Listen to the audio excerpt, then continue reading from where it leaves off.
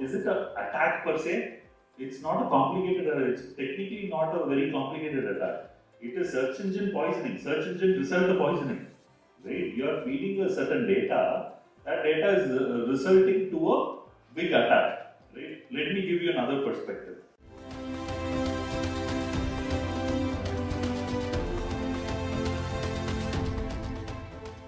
They say hackers don't hack the technology. It may be contradictory for you to understand. Let me repeat. Hackers don't hack the technology. They hack the people, those who use the technology.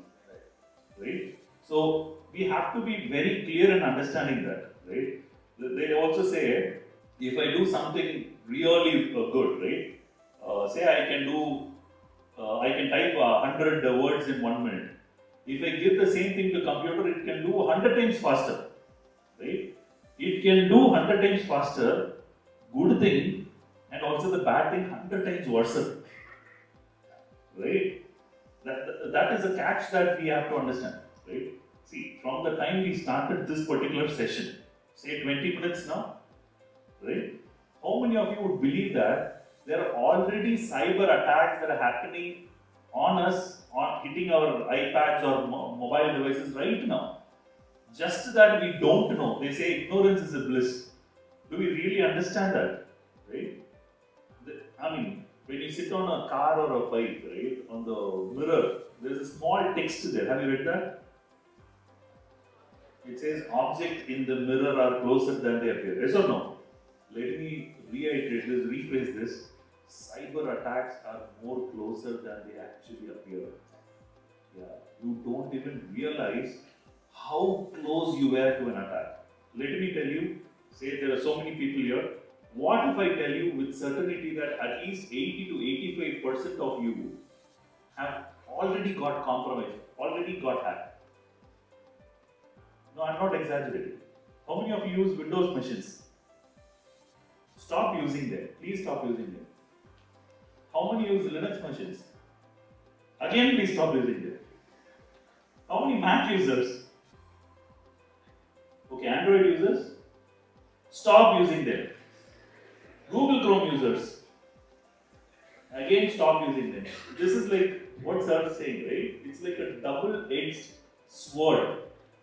Right? When you see this side sword, you touch this side, you get cut.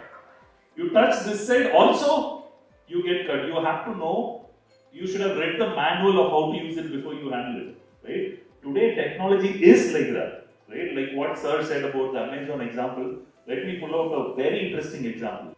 Who is the world's most powerful person? We usually say, from people from India, they are Narendra Modi. Let's go to international standards, it's usually North American president, yes or no? Who was the president the previous tenure? Huh? Sorry? Donald Trump, right? Let me ask you this.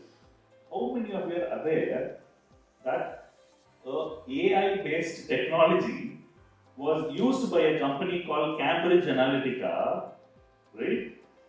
For influencing people's decision-making process and make someone the president of the country. Can you just believe what is happening? Technology is influencing our lives in ways we don't know and can't even imagine, right?